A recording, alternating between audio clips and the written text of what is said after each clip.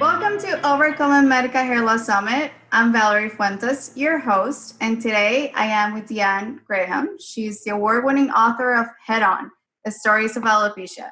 She's an alopecia coach, educator, and advocate. She was first diagnosed with alopecia areata when she was 7 years old. She published Head On Stories of Alopecia to share stories and photos of people around the world who are living with alopecia in order to provide a broader perspective on the journey of hair loss. Educating communities in order to empower others who have been diagnosed, especially in the beauty and medical industries, is an important part of Deeann's outreach. She's also the host of Alopecia Life podcast, where she continues to educate and share stories to help others realize that they're not alone. Thank you so much, Deeann, for accepting my invitation. I'm so happy to have you here today. It's awesome to be here, Valerie. Thanks so much for inviting me. Yes. So let's talk about your story because, wow, 7 years old. I want to know what it was like for you growing up with alopecia. Yeah, well, my story isn't, I feel like so many of our stories are intertwined and similar, right? Regardless of when you get diagnosed. So my diagnosis happened when I was 7, and this was my second autoimmune disease. I also am a type 1 diabetic, so living differently and feeling different wasn't uncommon, and it became just something on top of something else to handle. So, or deal with, however we want to call it. And so it was difficult. I'm not saying it was easy. But it was just another thing for me and my family. You know, your family is super involved in what is going on with you, especially when there's a medical crisis. So definitely it was challenging. And I think my story, like I said, is not that much different from anybody else who would be different at the age of 7. You know, children who didn't understand, would tease because they weren't educated and we didn't talk about it, and they're just curious, right? And I don't think that's any different today versus back then, way long ago. Great. So, what kind of support did you have? Like, how did your family support you on this journey? Because I know there's a whole family that goes through this. It's not only you. Yeah. So my family, I think you do what you do. You seek out medical advice and then you listen to them. And whether or not it was great advice was beside the point. And of course it starts off with the steroid cream. Let's try this. And then that at truly at that point back when I was diagnosed, that's what was available. They weren't really offering anything else. And so that's what we did, and it didn't work, and my hair fell out over a summer between first and second grade. And pretty much I was bald by the time I would say probably a few months into the school year. And so my parents really did rely on the medical community to guide us. They also, because I did start a new school, you'll hear or you'll read in the book that my story was about, you know, getting to school and having my teacher wearing a hat and then having my teacher say, oh, you can, you know, feel free to take your hat off and leave it on the hook over there. And I was surprised when she said that. And I thought, oh, this is a really welcoming new school. And immediately when I took it off, she said, oh, no, put that back on. And so, and she immediately left too. She left the room and I was in there with a bunch of new students. And my assumption now is that she probably went back and talked to my mother to find out what was going on with this kid in class and why didn't she know about it. So that turned into the next step, which was wearing a wig. And that was the natural step, the acceptable thing to do when you were dealing with hair loss back then. So, and yeah, so that's kind of what happened. Right. And so I know now your work is to empower others to live their life despite their hair loss. So how did you take your own power? Because that's actually going to be our main conversation today is how do we take our power back? Right.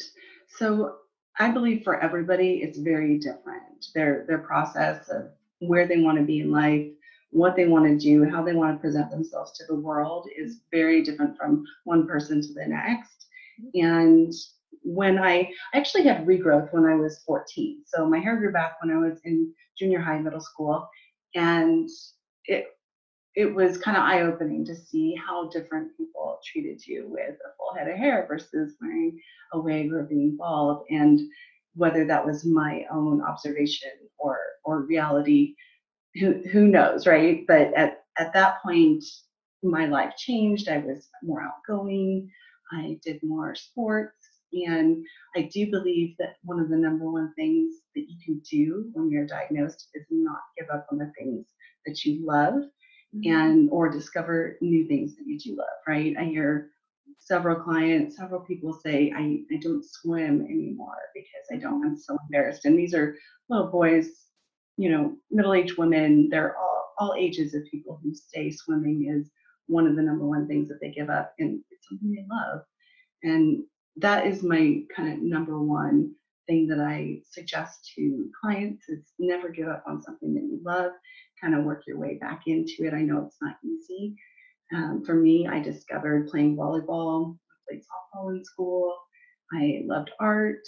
And so it was things that you develop as you go along that make you more confident also. And so that is kind of where it all begins. And truly, empowerment comes from discovering who you are again and remembering who you were. So that's a big piece of it. Yeah, and now that you said that, I don't know that I've shared this in previous interviews, but growing up, my dream was to be a broadcaster, and my idol role model was Oprah, and that's what I wanted to do. And the moment I stopped, well, when I started losing my hair, that was my first thought. There is no way I can be on television. Nobody's gonna love me. Nobody's gonna like me. It's over. And I actually am really sad to say, but also again, I can tell you, here I am, is that I did stop and I let go of that. And I went to school for business, developed my career in HR, became a coach, always with that thing on the side. But, there was always that calling, and it wasn't up until now that I feel the way I feel, and, that I'm doing and really working on myself daily, that I'm comfortable doing this. Like even this would have been absolutely impossible on my 20s. You couldn't get me on camera. You could not get me on video.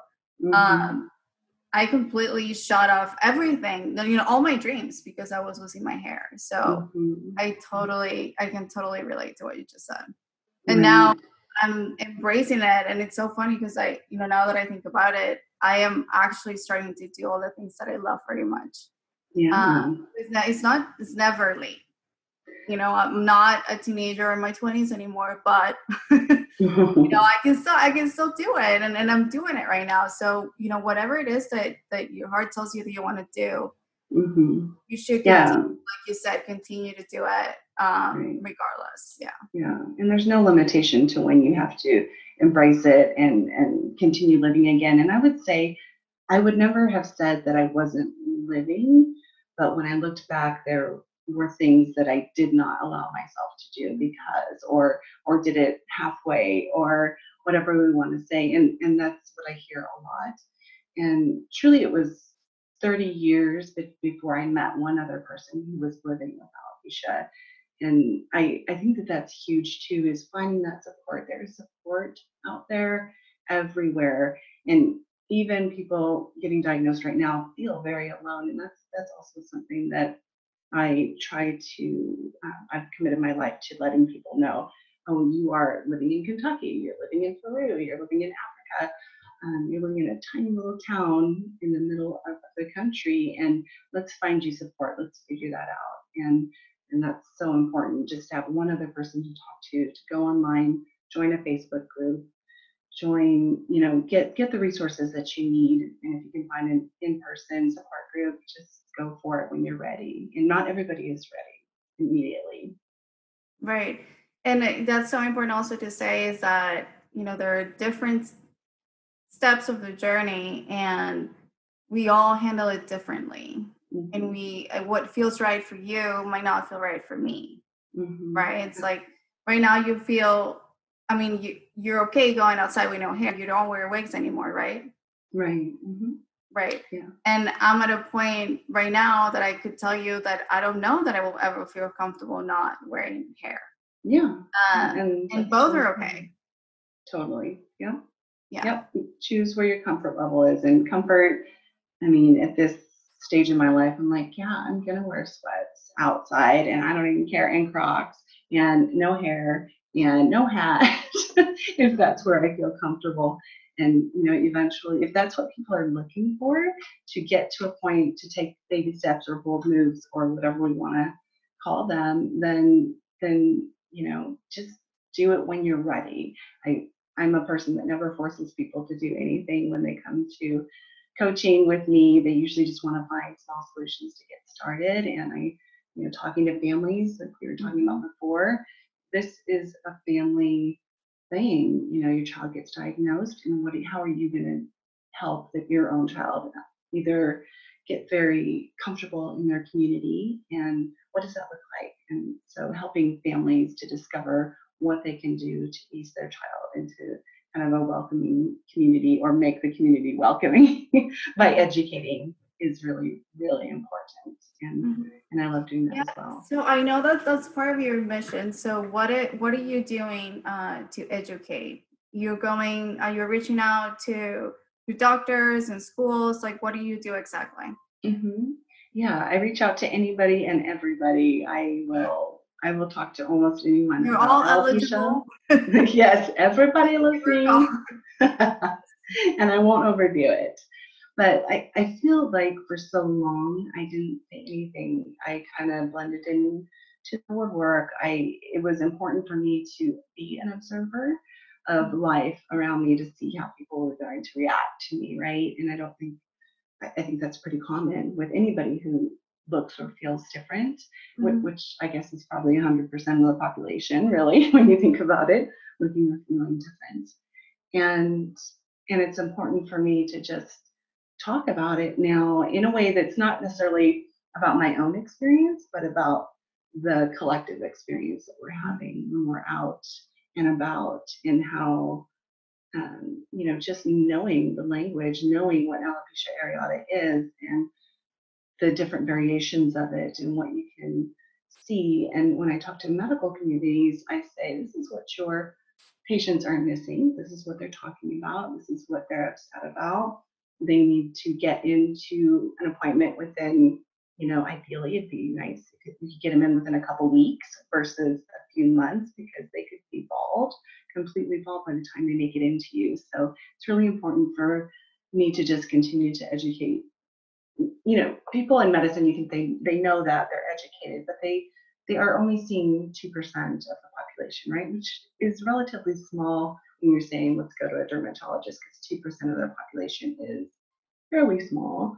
But it is, truthfully, it's the same number of people who are dealing with psoriasis. And psoriasis is constantly being talked about on dermatology conventions. So you go, okay, if this is being talked about, let's also put this on the docket. Let's talk about this and how we can make the patient experience better.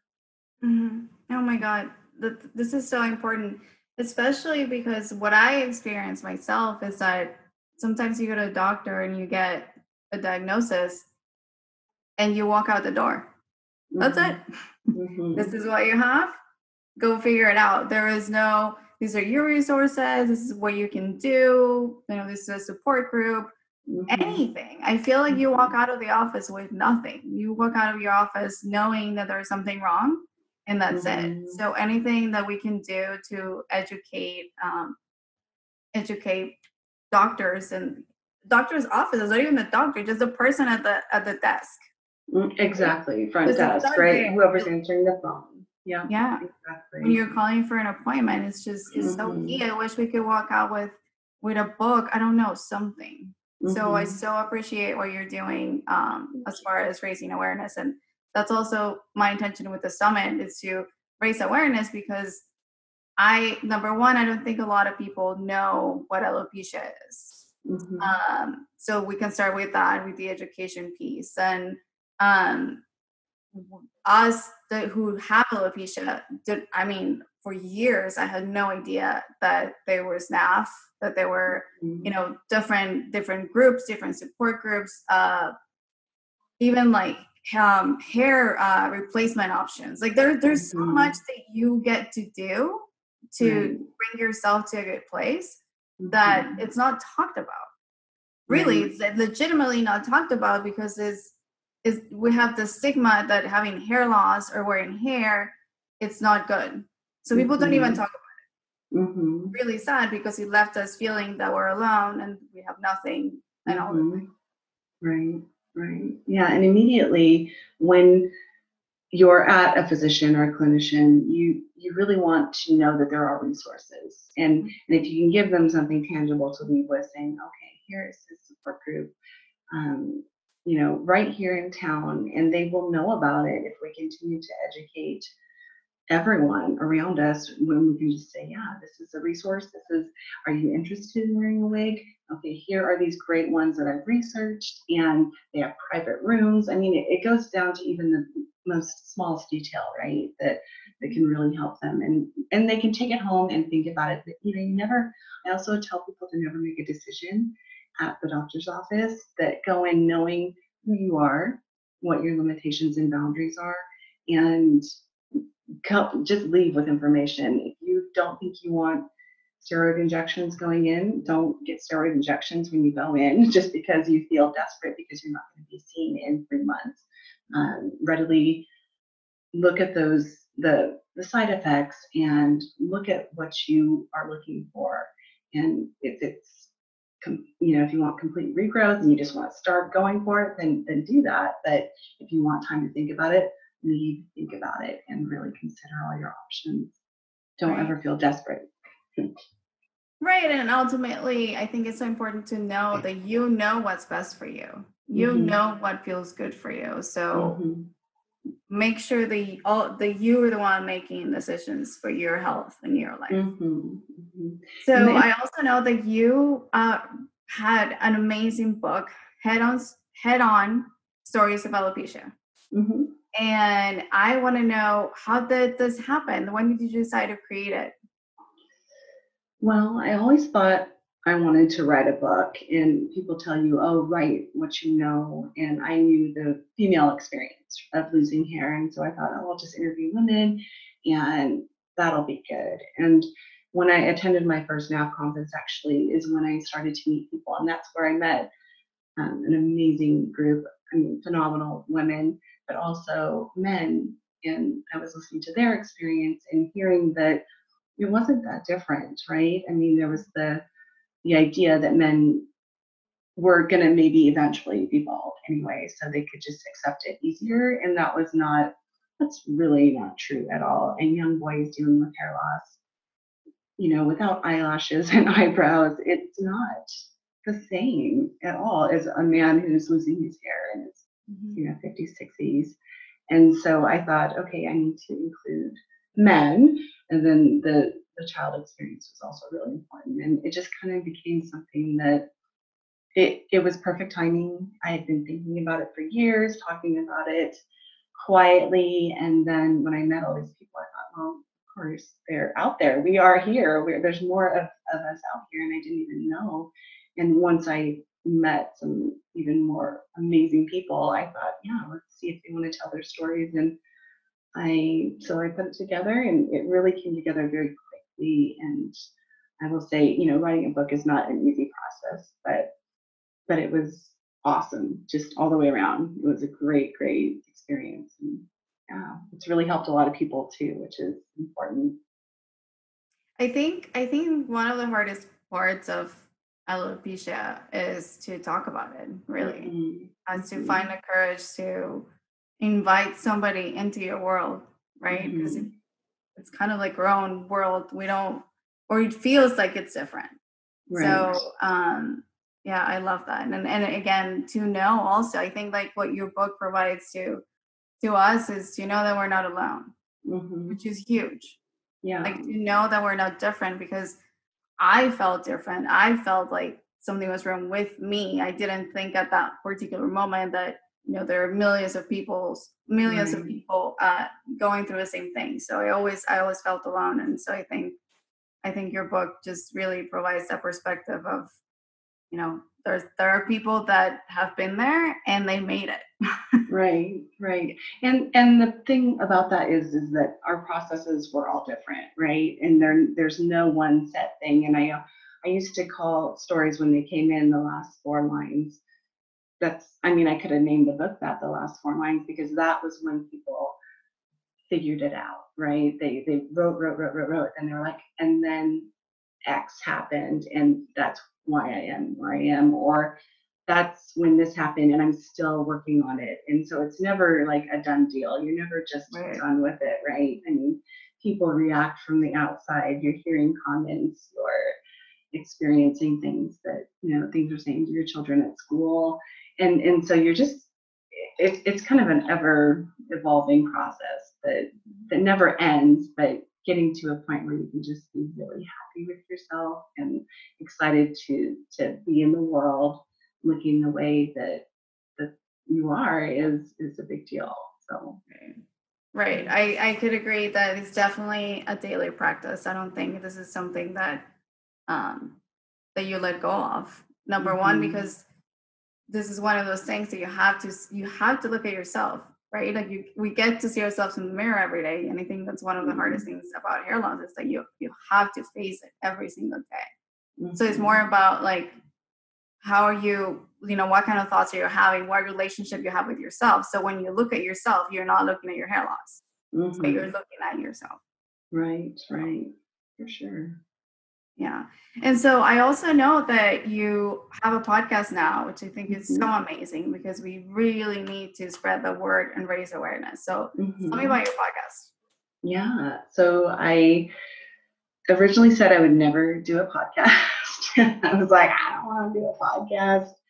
And then I, was given the opportunity to learn firsthand from somebody who is an amazing podcaster. And I went to an in-person live workshop, and that made a huge difference for me because I don't think I ever would have done it. But I realized that I could reach people, and I continue to, it's an interview podcast, so it's not me talking, it's interviews with people who are living with alopecia and just doing amazing things and want to share their stories with other people. So it's an extension of the book, really, but it's an audio version and people can listen to it in the car, when they're gardening, on the run.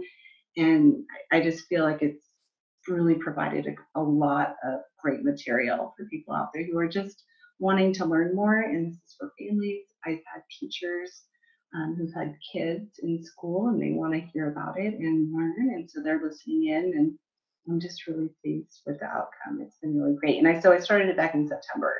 And so it's only been about 5 months. And I'm just excited that it's growing every day. We have an online Facebook group that is growing pretty consistently. We're up almost to 700 people, and that's all organic. Wow. I just kind of let it do its thing, and then we have a pretty quiet group right now. But the interaction got bigger when we were talking about dating and Valentine's Day. Oh yeah. So yeah, there's some topics that definitely garner a lot more talk for sure.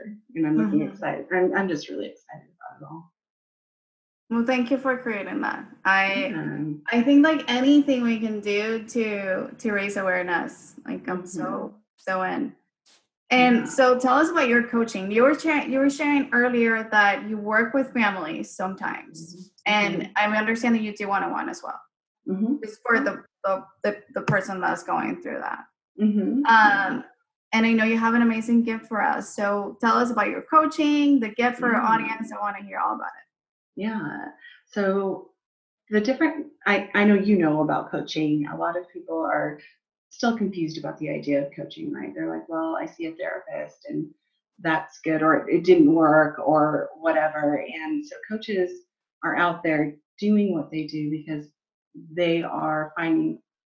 people are finding them because they're of a common interest, right? They go, oh, this person gets me. I understand what they're going through. And a lot of what I do is I help people find the answers that they're looking for when they come to me. They don't have enough resources and information out there, even about the condition. So we talk a lot about education.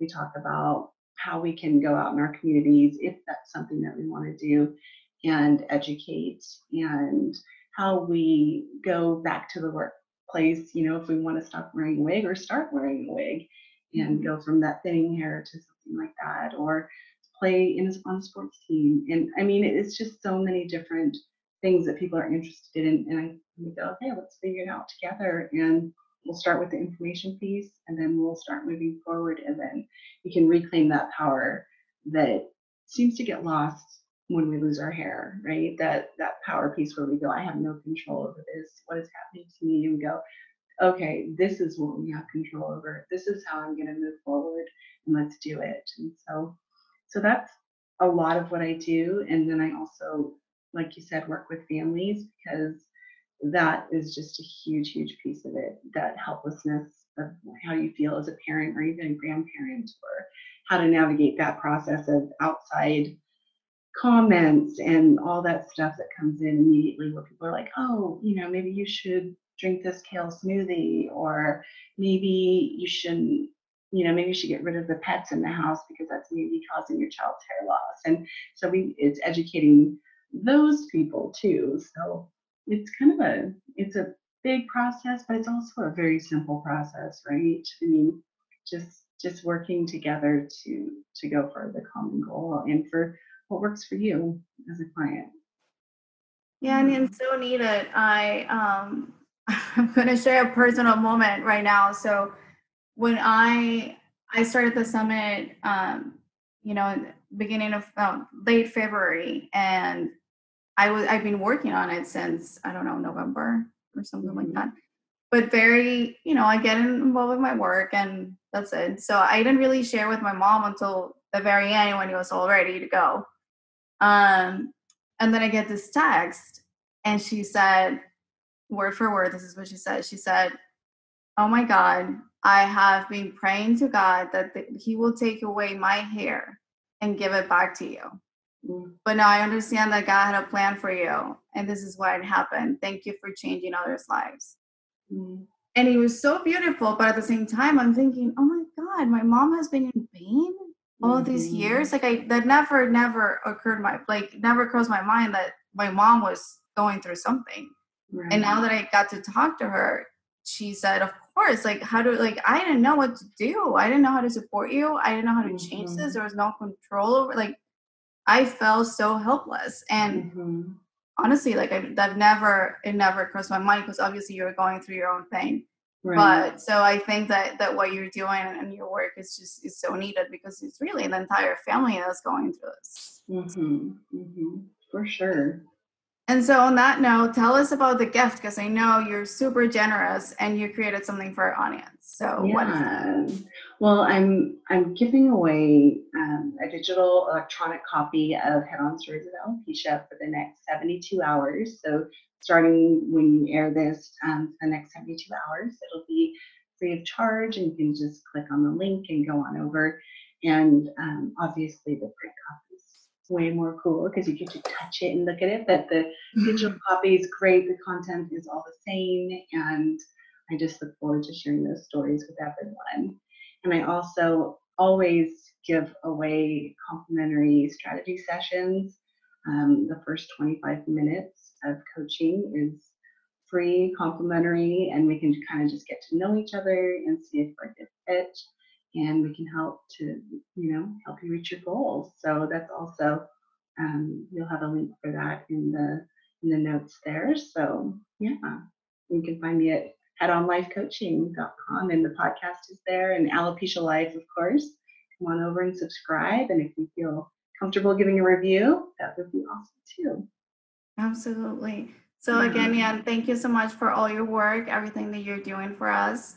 And I hope that we get to cross paths at some point, because I love what you're doing. I would love to collaborate and definitely continue that education piece, because I think out of everything that you do, because you do a lot, that piece is so important to really create the shift. I know that right now a lot of people are speaking about it. Thank God, finally it's happening. People are talking about this, but we still need that push. So thank you for bringing that awareness and doing education, just going out of your way to raise awareness. You're so welcome, and thank you for all you do, and again for the invitation to be here. Thanks, Valerie. Of course.